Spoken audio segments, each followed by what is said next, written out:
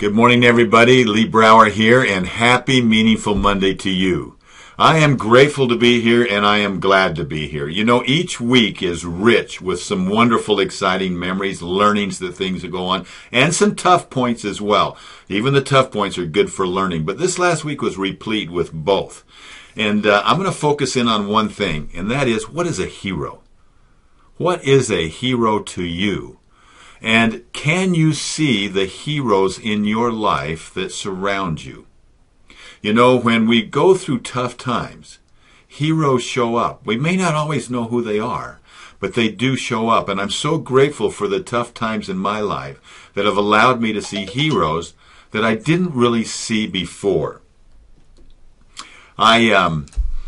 In particular, this last week, remind me, some heroes that are very close to me are my siblings, my 3 brothers and my sister. And let me focus in on one of them right now, the brother that's just younger than me. And that's my brother Sam. When I was growing up, Sam was under a different kind of pressure. My dad constantly, he was a perfectionist and he demanded perfection from all of us. And that had to be tough on the second son.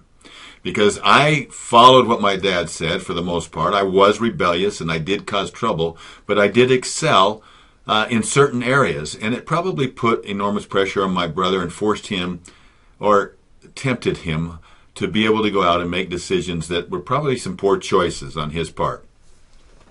As he grew, a challenge became addictions. And he used to, that became a place where he would turn to. And it became a companion for him. And as he dealt with those addictions, he would actually get what I would term mansonesque, to the point that I actually prayed that he would die, that he would be taken from the earth before he hurt or maybe even killed somebody.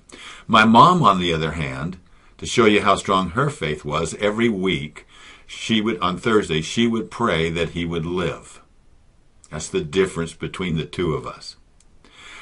When my brother was around 20 years old, his best friend was murdered. My brother swore he would catch him. My brother went some even tougher times, and then he himself actually was in a car accident where he was helping a friend move, and he was in the passenger seat, and they rolled down a cliff, and he broke his neck, the second vertebrae down, which is usually lethal. And majority of times, it's going to paralyze you. And somehow, Sam survived that. And he was in a hospital in Reno, and I got him to come up to where we had a ranch up in Oregon. And he was still in his halo that supported the neck when we got him up there and started working with him. And we worked him hard. Work on a ranch is hard work. But he also got his GED. He got his feet underneath him, and he went back to California, eventually became a general contractor. Married a young lady who was going through about as much trouble as Sam was initially, and then watched her turn around, and she turned him around, where they got religion in their lives. They moved to southern Utah and developed a general contractor's practice, a building practice that thrived. This passion, though, to find the killer stayed with him, and at age 40, he went back to school, and he graduated cum laude in criminal science, went back to California, and that man is now serving time in prison for murder, and will probably spend the rest of his life there. That's the tenacity of Sam. Now, Christopher Reeves, who you know is someone who also broke his neck, defined a hero as an ordinary individual who finds the strength to persevere and endure in spite of overwhelming obstacles. When I look at that, I think of my brother, and I also think of all my siblings, but in this case, thinking of my brother. Well, he went so far beyond that. He became a private investigator. He got hired by a Washington, D.C. law firm to investigate a man who ultimately became this number 2 man on the most wanted list. Osama bin Laden was here, and Warren Jeffs was right next to him for his Warren Jeffs' atrocities as a leader of a religious cult that believed in polygamy and believed in taking everybody's money and then doling it out and controlling the people. Well, as a result of that, once he became most wanted, the FBI used Sam through this process. Ultimately, Sam was instrumental in his arrest and his conviction, where he is now serving life in prison.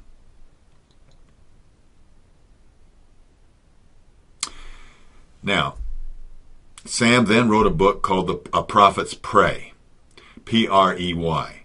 That book And because of that book, Sam's been on every major talk show, television show, and so here's this brother of mine that I used to pray would die. Well, let me just put it this way. My mom had more influence with God, I guess. She won. And here he has this wonderful, lovely family. He's got a lot of notoriety. And then Warren Howard and Imagine Films and Showtime have now produced, with the award-winning director Amy Berg, a movie called The Prophets Pray. It was submitted to Sundance and was accepted as one of their top films and received wonderful reviews just a couple of months ago. Had a premiere showing this last Wednesday in a theater called the Rose Wagner Theater in Salt Lake City, and crammed. Every seat was filled, and over 300 people had to be turned away. And when he received a standing ovation, my heart was so full. I was so proud of him.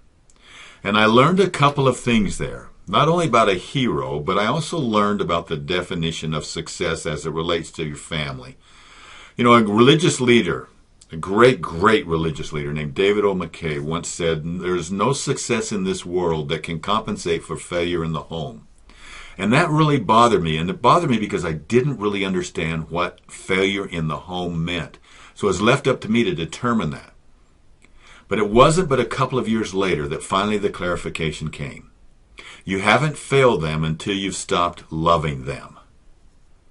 And my mother and our family, we never stopped loving our brother.